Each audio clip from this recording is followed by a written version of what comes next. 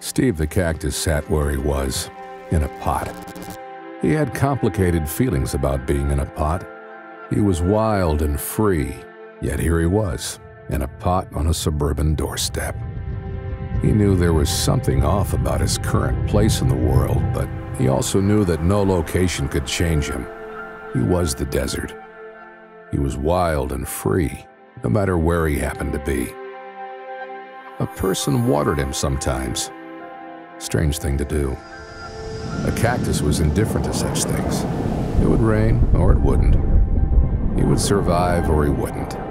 Yet here was this person, pretending to be rain.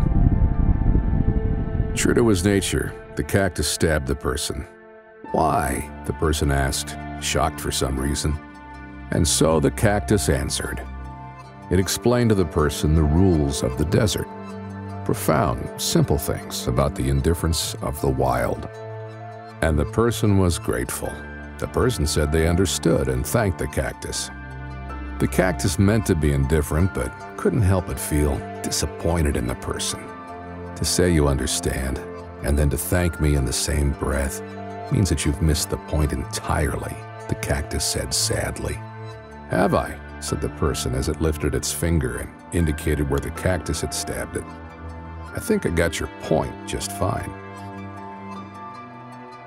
The cactus got the joke. It had never heard a joke before.